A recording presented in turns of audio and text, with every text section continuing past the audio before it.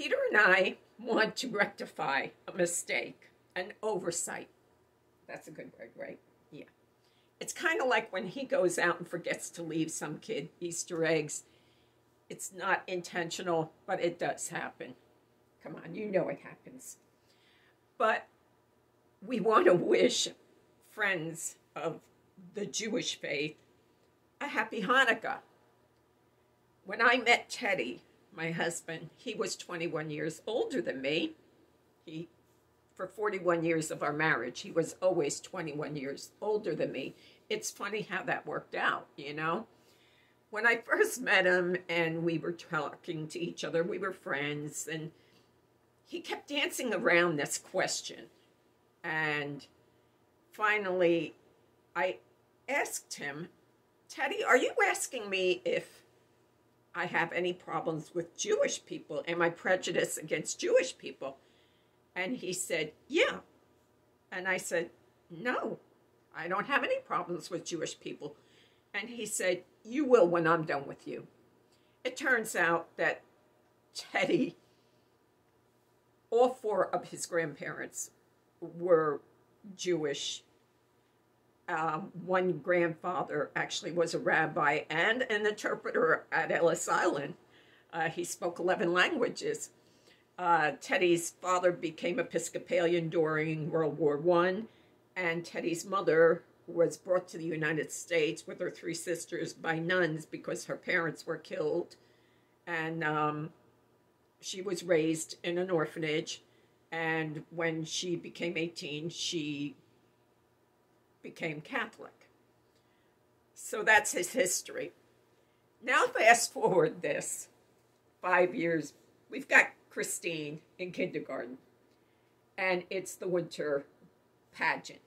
And about 50% of the parents are Jewish, and the other 40%, 30% are Christian.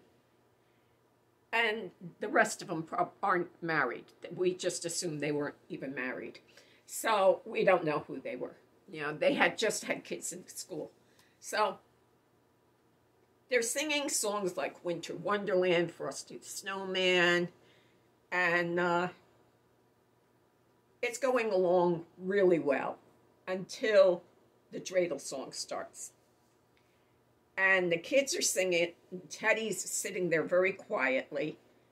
And when they get done, we're all clapping because they remembered every word of it, and they were just so enthusiastic and everything. And it kind of got a little quiet because the kids were changing positions, and Teddy looked at me and said, what the beep was that? And I kind of was embarrassed, and I said, what? He says, that. I said, the dreidel song. He says, I know, what's that? And I asked, you don't know what a dreidel is? He says, I know what a dreidel is.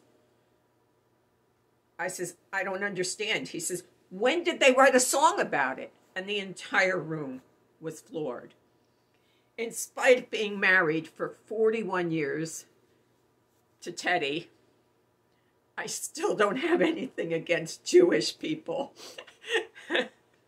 I hope everybody, no matter what tradition, what ethnic background you are, what faith you are, if you're celebrating something, knock your socks off and have a wonderful time. I did go out and buy him a dreidel that Christmas, and he thought that was really funny. But I wanted to share that memory with you because we did forget to say Happy Hanukkah. Happy Hanukkah, everybody. Dreidel, dreidel, dreidel. I made it out of clay. You could have heard a pin drop when he said that. Everybody just stopped dead. It's okay. Happy Hanukkah to all our Jewish friends.